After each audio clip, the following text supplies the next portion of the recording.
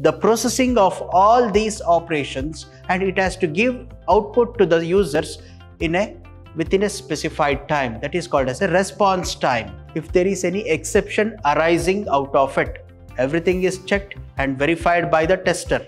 The completed verification plan will be reviewed with the design team to identify issues before finalizing the plan. Verification time shall be reduced when similar concepts are conducted in sequence.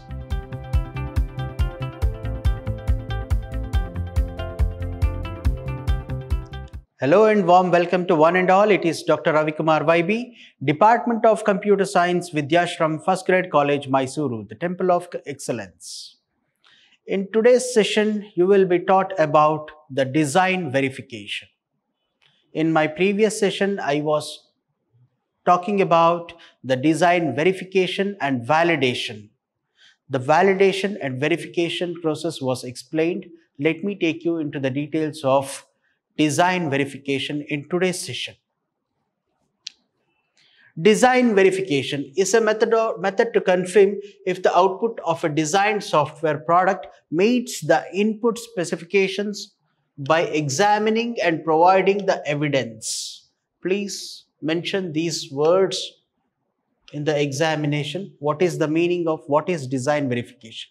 Then these sentences must be there. That is, input specifications by examining and providing evidence to the client in the form of the output of a designed software product is called as the design verification. That must be there. The goal of this design verification process during software development is ensuring that the designed software product is same as the specified. That means we are going to ensure whether the requirements are same as the output produced by the developers. That ensuring is very, very important, and that means the requirements of a client is properly met by the developer is going to be ensured. In this case, we have the design input. Design input is any physical and performance requirement that is used as the basis for designing purpose. What is the meaning of this physical and performance? When any input is given to the system, it has to produce an output in certain specified time. That means the response time of a system must be good enough to mitigate the problems of the existing functionality of a system.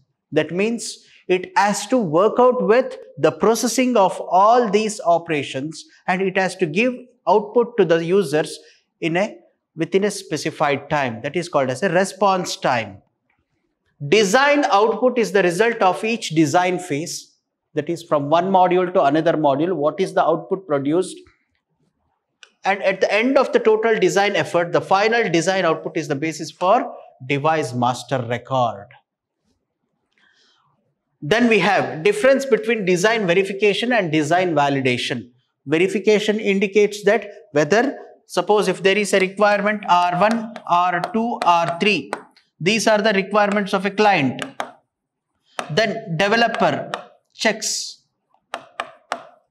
whether R1 is met properly, R2 met properly, R2 is done properly. All these verification are done by the developer as well as the testing team. Now, what is the meaning of validation? Whether all the requirements are met and working according to the requirements of the client. That is called as a validation. If that is the case, there are always misconceptions between verification and validation. So please don't be in that misconception that these are the different activities which are performed at every stage of development process. Which are those? Let me take you into this. Design verification is a process where the actual design output should be same as the expected design output. What is the client expecting the output?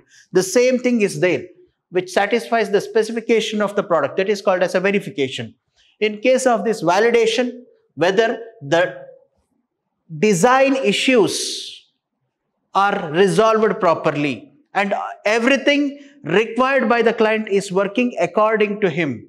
That is called as a validation. Validating, that means what? Design validation is used to define that the final design is as per the expectation of user needs. That is called as a validation, working properly. Then design verification includes unit and primary integration level testing.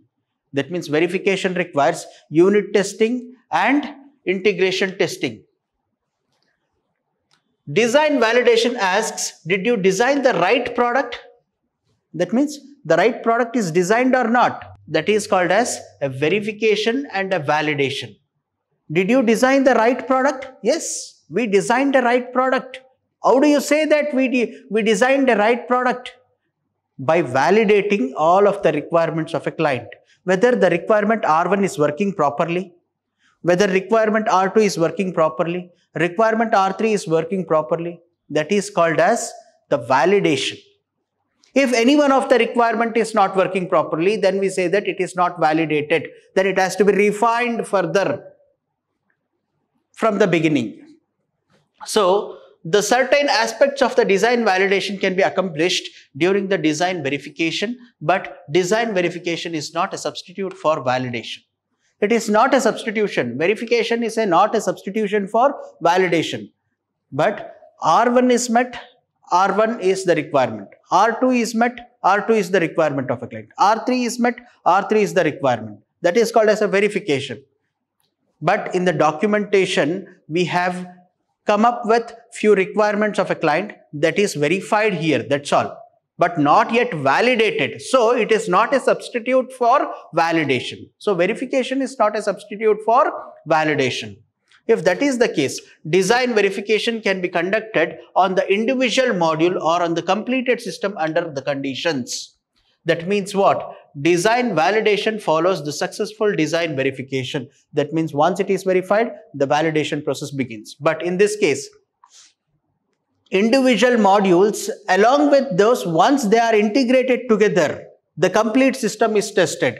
That is called as a verification. In case of design validation, shall be conducted under a specified condition as per the user requirement. That means if there is any exception arising out of it, everything is checked and verified by the tester. Design verification may use static techniques. It includes system inspections, analysis, and formal verification testing activities. In case of system verification. In case of validation, validation consists of final report, test execution results that are reviewed, approved, and signed. Validation requires a signature of the developer to state that it is working perfectly according to the requirements. That has to be given by the developer. That means they have to ensure that the test execution results are according to the requirements of a stakeholder or a client. That is the meaning of this. These documents are stored for future references, because if he comes with few more modifications, they can do so by referring to the documents. Identification and preparation. Design verification process includes, the first one is identification and preparation. During the development stage of a specification, the identification of a verification activity is done parallel. That means during the time of development involves coding. During the time of coding, the specification specified by the stakeholder is considered here, and then the verification is done at the time of developers testing. The testing is also called as a unit testing. This enables the designer to make sure that the specification is verifiable by using the unit testing. So a test engineer can start a detailed test plan and procedure called as an integration testing. Integration testing is done by the tester at the later point of time. So any changes in the specification should be communicated back to the developer, so that the developer understands that this is the requirement of a client which has not been met, so that those changes can be incorporated before being delivered to the client. So that is the main thing here. Identifying the best approach to conduct verification, design measurement methods, required resources, tools and facilities. If that is the case, the completed verification plan will be reviewed with the design team to identify issues before finalizing the plan. A test case plan is prepared. A test plan is prepared to indicate that all the requirements are met or not. That means the identification and preparation is done. Planning is the next important activity. In this case, planning for verification is a concurrent activity with core and development teams. Please note that is a concurrent activity with core and development teams. This occurs throughout the project lifecycle, right from the analysis to the testing phases. It follows. This will be updated as and when any changes are made to the design inputs. That means if there is any suggestions comes out, those suggestions can be incorporated in the form of a design process. Then the design is considered for implementing, that is during the time of coding. This process is repeated in the form of a cycle to understand that all the requirements are met by the client, by the developer. During this phase, the software or system under test will be documented in scope. Then, preliminary test plan and test plan refinement are made at this stage. What is the meaning of test plan here? The test plan captures the critical milestone reducing the project risk. That means, suppose if there is any requirement which is not yet met by the developer, that is a risk that has to be reduced. That has to be reduced by considering the test plan. Test cases that is considered there. Then we have similar type of automated testing and manual testing and all those things. Let us consider the tools for automated testing. Tools, test environment, development strategy and identifying the requirements through the inspection or analysis is called as an automated testing. Then moving on to the development, we have the test case development will coincide with SDLC methodology implemented by the project team. A variety of test methods are identified during this stage. That means test case 1, test case 2, test case 3, so on like that is carried out to identify any risks involved in it. The design inputs must be developed during in the simplest verification activities which are unambiguous and verifiable. That means very accurate and verifiable. Verification time shall be reduced when similar concepts are conducted in sequence.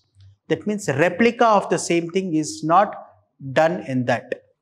So even the output of one test can be used as input for subsequent tests. That means when one of the module produces an output, the same output can be given as input to the next module. So that is also considered here. Execution, planning, development, execution. Execution is the next step. In this case, the test procedures are created during the development phase, is executed in accordance with the test plan, strictly following them with verification activity. That is the meaning of execution. Whatever the requirements suggested in the development team is executed in the form of the test phase. That means the test plan.